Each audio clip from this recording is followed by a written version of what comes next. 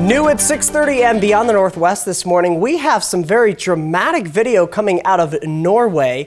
Check it out if you're not by your TV. This tractor trailer did not have proper tires and was being pulled up an icy mountain road in western Norway Sunday.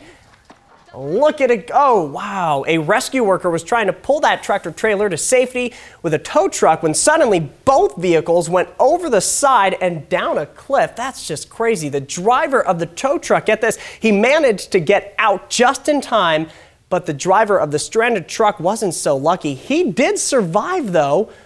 That 200-foot fall with multiple fractures. He is in stable condition this morning. Wow.